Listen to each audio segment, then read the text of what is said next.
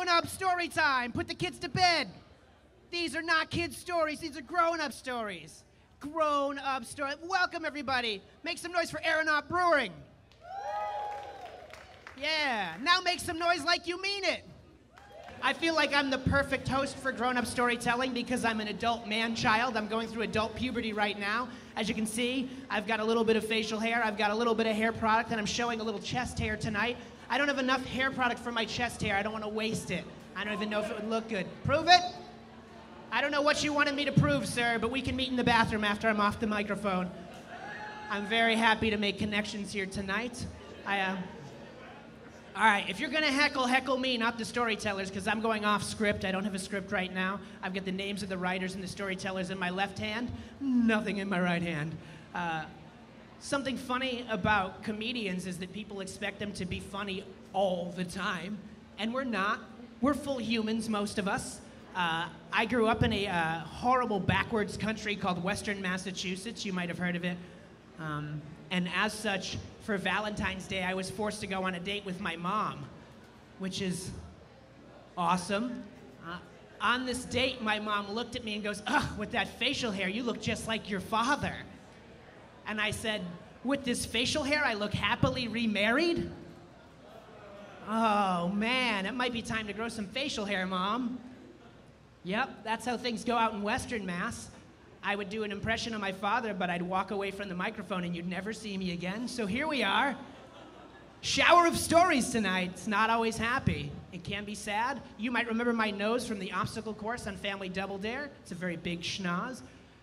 I can see it when my eyes are open. Do you have that problem? Can you see my nose right now with your eyes open? It's in the way of my vision constantly. I can't see these beautiful people unless I duck my head. There they are. Great. Let's see.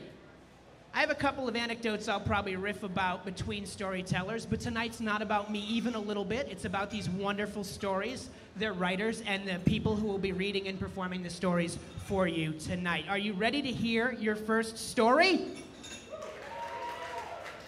That sounds like we're almost ready. Are you ready to hear your first story? All right. That's ready. Our first story tonight is called Party in the Woods. It's written by Austin Lorenko, and it's going to be read by Jeremy Austin. Make some noise, Vi. Let's bring up Jeremy Austin to read Party in the Woods.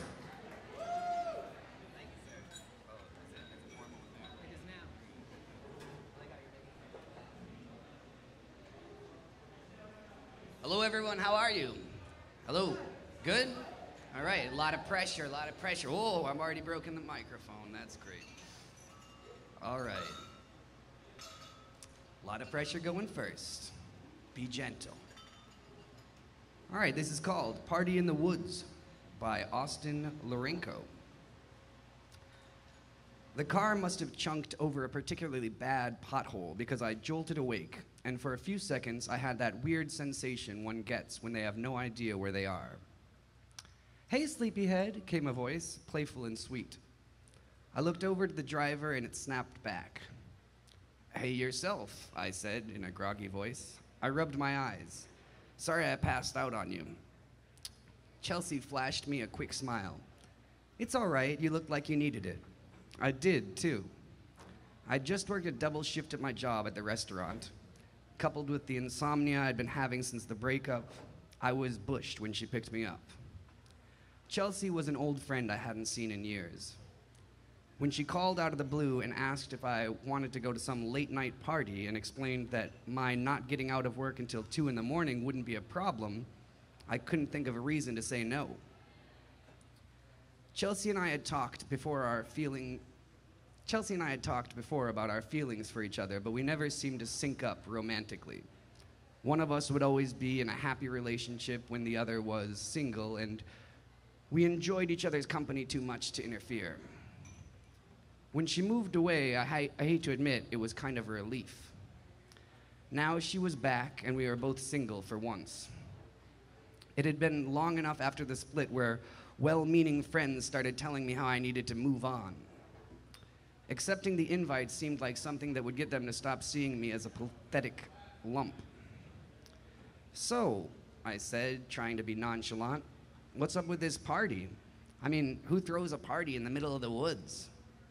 What, you've never been to a bonfire? She let go of the wheel to gesture with both hands, a habit that had taken some getting used to when we'd first started hanging out. These guys are great. Everybody stays up around a giant fire, just getting wasted and talking about life and the world and stuff. She shot me her infamous wild grin, her hands still off the wheel. Chell, she continued to grin at me. That still bugs you, huh? I looked out of the windshield, trying to ignore her. The trees loomed in the high beams, each looking more ominous than the next. Chels, come on. She waved her hands in the air, making a corny, spooky sound. Woo! As usual, between her grin and her green eyes, I gave in and smiled back. Satisfied, she put her hand back on the wheel. You're such a bitch, I teased. I know, she said in a sing-song, but so are you, so we're even. Hey. Oh, shush, you know it's true. Hey, we're almost there. It was true. A glow was growing through the trees. We arrived, and Chelsea wasn't kidding about the fire. It was terrifyingly enormous. The pit had been built behind an ancient fallen tree that lay perfectly angled to block most of the heat. The middle of it had been whittled down to a large table with towering warriors carved into the ends of the log on either side. The heroes of a long-dead culture now guarded the dozens of bottles of alcohol, food, and what were certainly drugs that littered their table. Whoa, I said in awe. This place looks like a death metal album in the making. I know, right? Chelsea said as she dug around in her trunk. She surfaced with a box of beers she'd brought under her arm, 2 of them already open, dangled in her other hand. Get over here and take one of these. I obliged, quickly drinking several large swigs. We walked into the party. Even at 3 in the morning, the party was still in full swing. A heavy beat strummed through the crowd, and all the usual drinking, dancing, making out, laughing, crying, and throwing up was showing no sign of slowing. These people knew how to throw one hell of a party. Chelsea was beaming her infectious grin. The party can now begin, she shouted out, raising her beer in the air. A cheer came from the people near us that could hear her. They pointed excited. You brought it! Of course I did! Bring it to the altar! Come on, Chelsea grabbed my arm. We gotta drop this stuff off before we join. She started to drag me towards the table. As we weaved through the crowd, I took a few more swigs. I was already regretting not eating a bigger dinner. The party swirled, and heat from the fire was lulling me back to sleep. By the time we crossed the distance to the table, I was already wobbling. Chelsea placed the box at the base of the table among nearly a dozen others. Hey, Chelsea. Eli! Chelsea threw her arms around a bear of a man in a bathrobe. The guy looked like Hagrid doing a cosplay of the dude from The Big Lebowski. He picked her up and swung her around in a crushing hug. This the guy you were telling me about? He looked at me with twinkling eyes. Sure is. He slapped me on the back hard enough to make me stumble. Or maybe that was just the fugue I was in. He roared with laughter. Well, son, you are one lucky guy, he laughed again, looking back to Chelsea. I tried to say something to the effect of, thanks, I agree, but my muscles didn't seem to be working. The atmosphere of the party suddenly twisted drastically as Eli swept the table clean with a single massive arm. From behind, several people picked me up violently and heaved me onto the table. They held me down, 2 to a limb. It was unnecessary. I could barely move at all. My feeble attempts, nothing more than a slight jerking of my hips. I rolled my head away from the fire to see a cheering mob staring at my helpless form, faces dancing and distorted in the light. They weren't threatening, but delighted, which made it more disturbing. Eli was shouting something into the fire, but I couldn't hear him over my panic. Chelsea appeared close with a touch of sympathy in her eyes. In her hand flashed a dagger. She mouthed the words, "You know how it goes," before giving the dagger to Eli. "As sacrifice, we offer this man pure of heart." My mouth remembered how to speak. "Hey, whoa there, buddy, I'm not a virgin." Eli looked down and laughed. "Who said anything about a virgin?" he boomed. "You're pure." He looked at Chelsea. I looked over and she was nodding as well. "That's right, he's the nicest guy I know. Always the dumped, never the dumper," she peeked.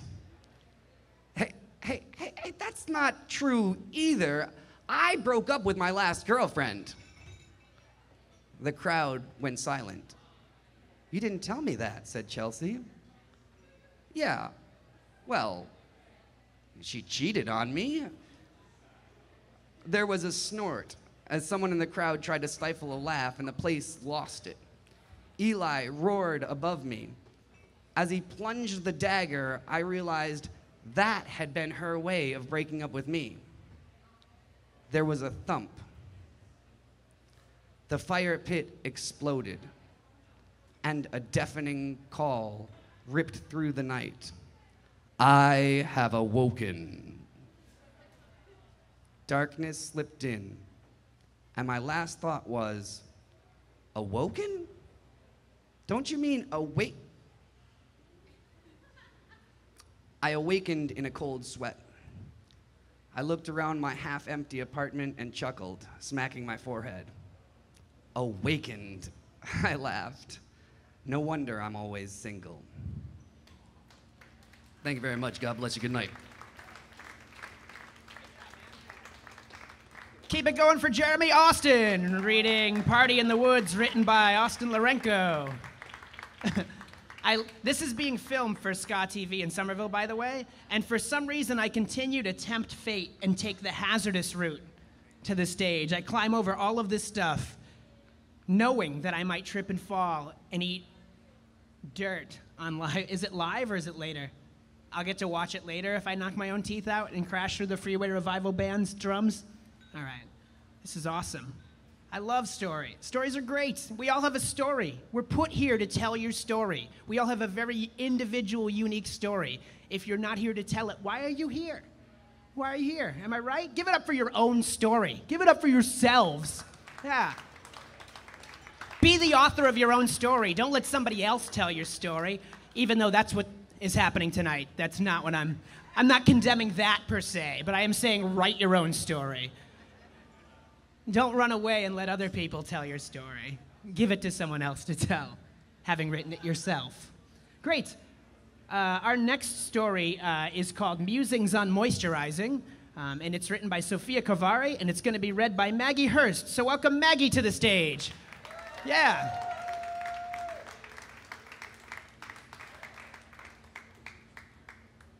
Nice to see you again. Hello, friends. I'm a little shorter than this. Okay. Nice to see you all.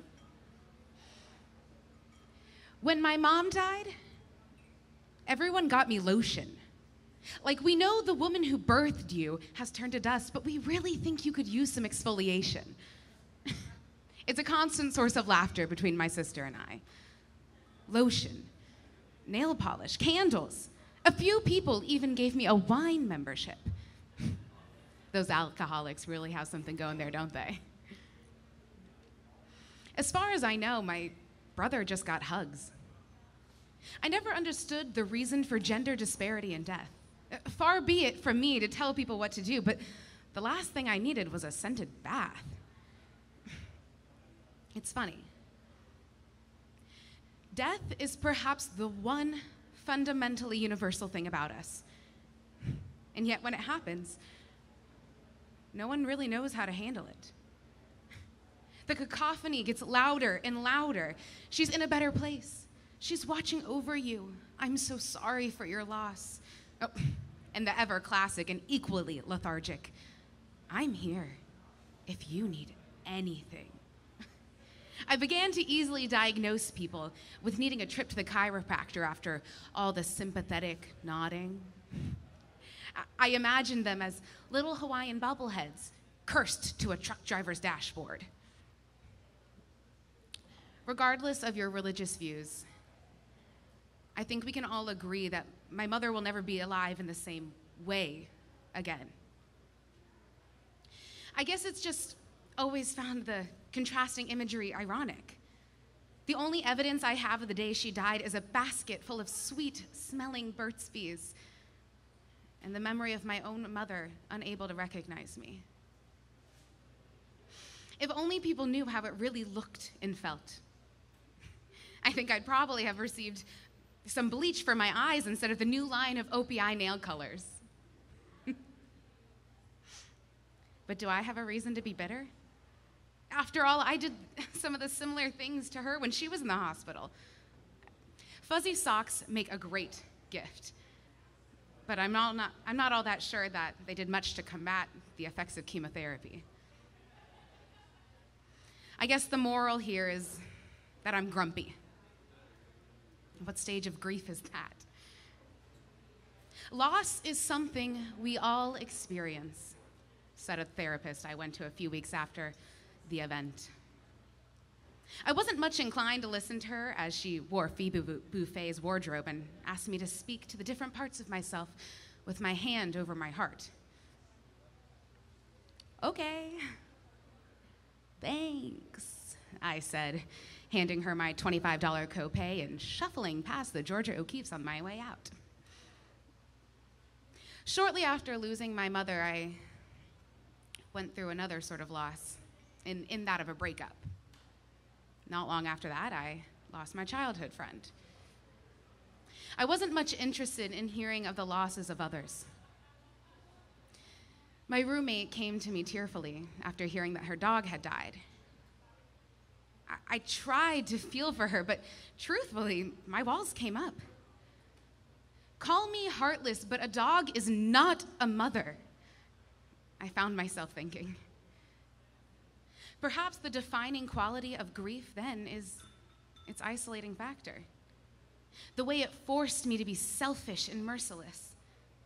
The artist in me craves connection with others, finding commonalities in the human experience, so why did I spend so much time being such an asshole?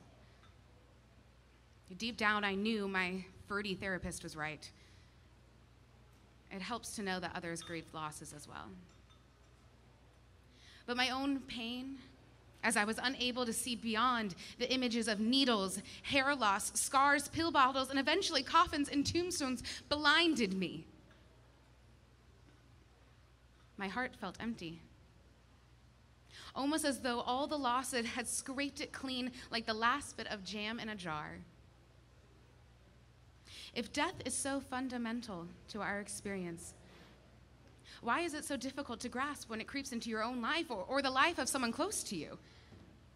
Don't we hear of mass deaths all the time and tsunamis and government coups? I have no answers. And maybe we're not supposed to. There's no handbook to dealing with death. There's no magic phrase to tell yourself or someone else. I suppose that was the big realization. It makes no difference. It's random, it's unexpected, and you have no control over it. People die. It's pointless to read much more into it. It's odd, isn't it? We are born and live with the knowledge that one day, maybe sooner than we think, it's all going to come to an end. And who knows what science Elon Musk will think of. It'll think of and bring us into the future when we're immortal and living in moon colonies. But until that point, I have no answers. All I can say is that I've never smelled better since my mom died. I'll never need to go to Bath & Body Works again, and for now, that's enough.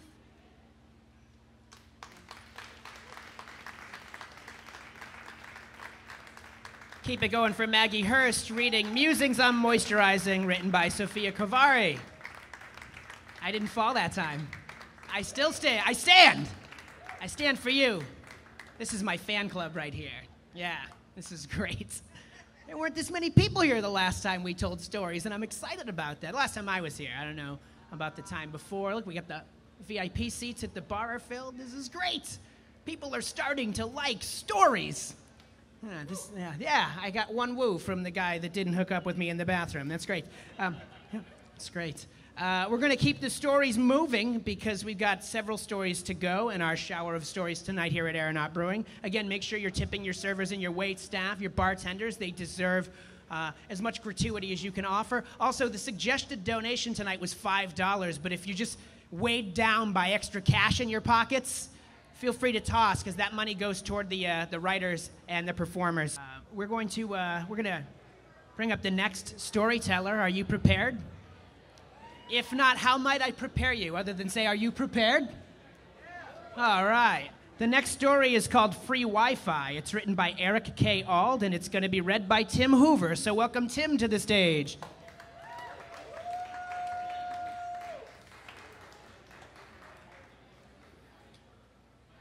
I see the signs everywhere.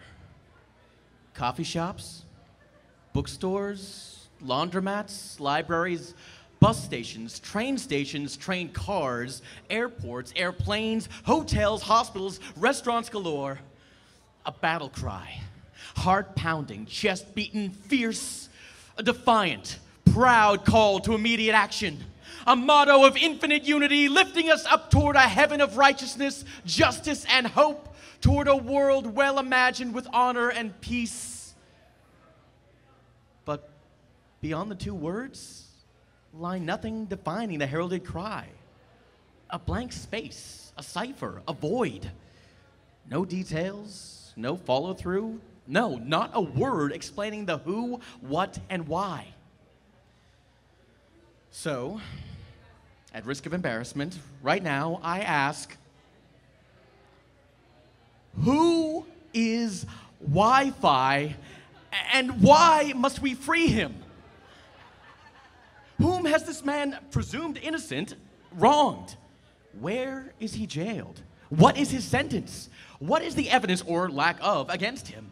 Why are there passwords to meet in the secret societies of his loyal supporters? And why in the world is each password so different? I've tried, though in vain, to attend a free Wi-Fi discussion, but I'm only left standing alone, defeated, unable to penetrate the walls of the underground, foolishly lost and surrounded by people with netbooks and tablets and all other mobile devices. How have his human rights been obstructed? What is the plan to release him from his cold, cruel incarceration? Where are the t-shirts and posters and stickers promoting his struggle for freedom? Or does the whole movement prohibit commodification? I am lost, like a child in a coals of enigma.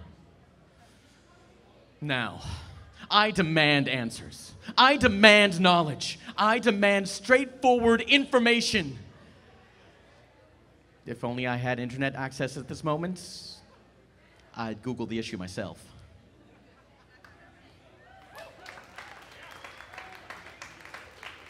Tim Hoover reading Free Wi-Fi, written by Eric K. Ald. All right, in order to get you ready for the next story, I want us all to think about our self-image, how we feel about ourselves. I want you to make a face. Make a face that is your most positive face, a face that reflects the best time you've ever had, and we're going to do a positive face selfie all together, okay? We're going to do that. Everybody get your positive faces on, even you yellow shirt guy that hit on me before. Here we go. Positive face selfies. Here we go. I want to see positive faces. There they are. All right, now you have to hit me up on social media to get that picture to see if your faces were positive enough. Are you all ready for your next story? See? I should take a selfie between every story. See how amped we are now? It's like we're on a second or third date. It's wonderful. The next story is called That Night. It's written by Amelia Clearwater, and it's going to be read by Colleen Moore. So welcome Colleen Moore to the stage.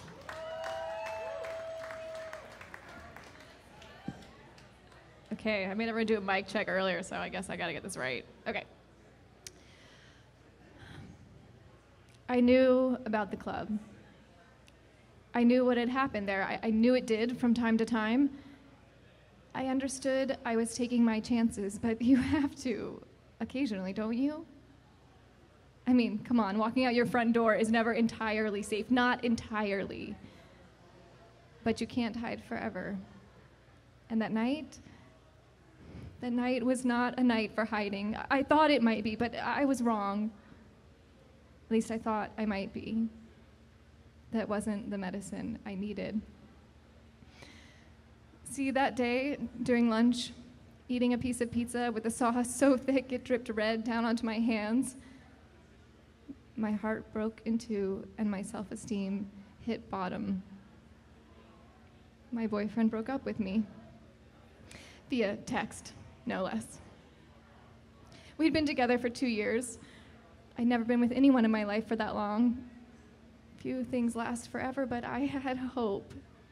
So much hope that I introduced him to my family the year before. He introduced me to his mom.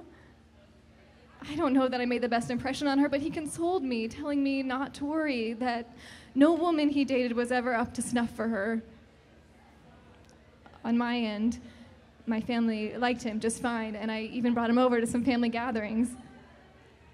Really, I think they were just happy that I'd found someone who'd made me so happy and would have welcomed almost anyone I'd brought home.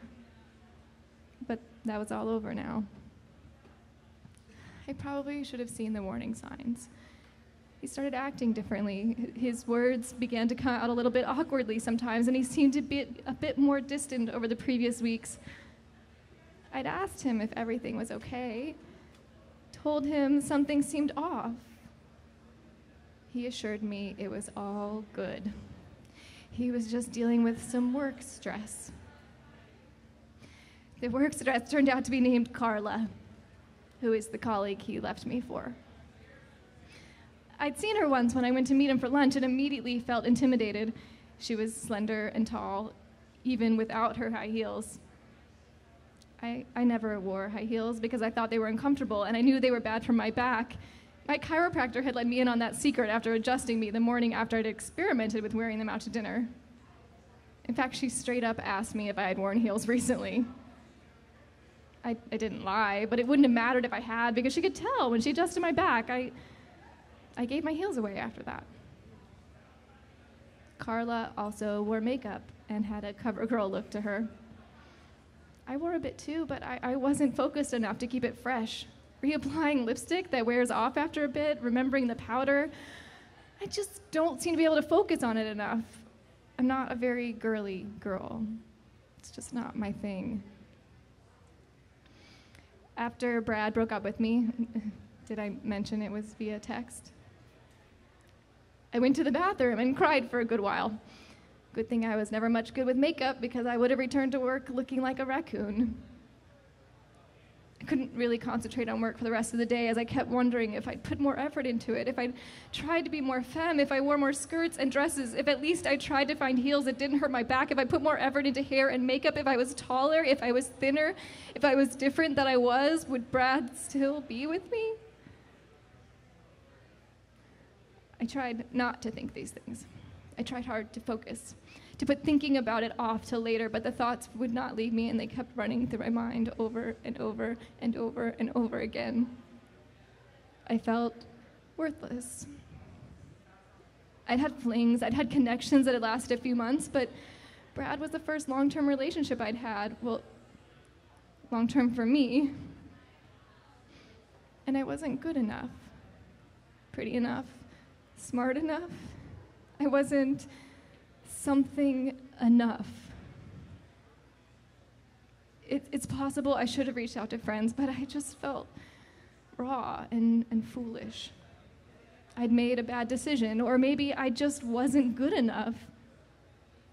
I wanted to call my sister and talk, but my family had been so happy for me finding Brad, and I didn't want to bring them this yet. Still, I wanted to cry on their shoulders and be comforted. I just wasn't ready to face up to it yet, to own these feelings in front of others. I tried to distract myself with social media and noticed that there was a club night that night. I knew I would know a few people there, albeit not well. Clubs weren't really my thing, though the event did catch my eye. When I left the office, I decided to walk around downtown for a bit. There was a shoe store on the way to the T, and for kicks, I went in, even though I didn't really need new shoes. Browsing the aisles, it was the heels that got my attention. There was a particularly pretty pair of burgundy ones that caught my eye.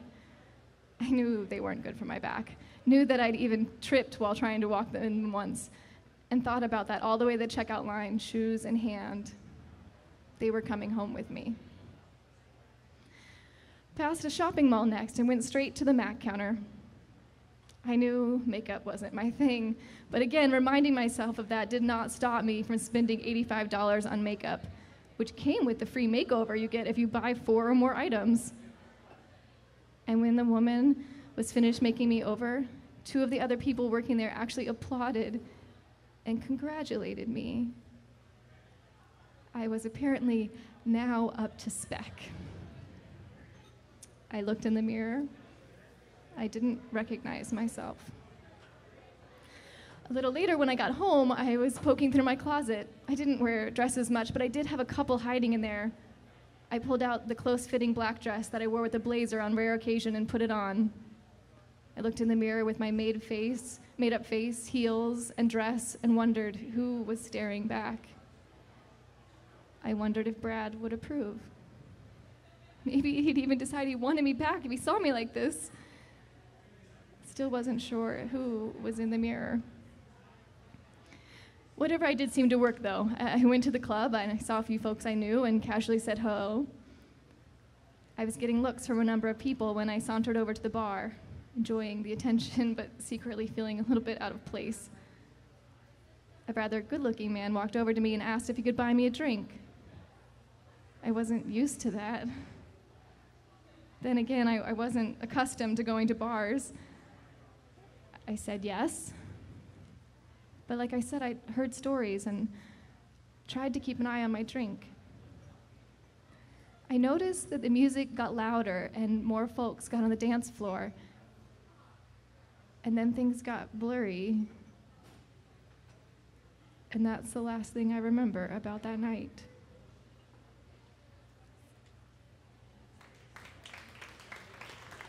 Colleen Moore reading That Night by Amelia Clearwater.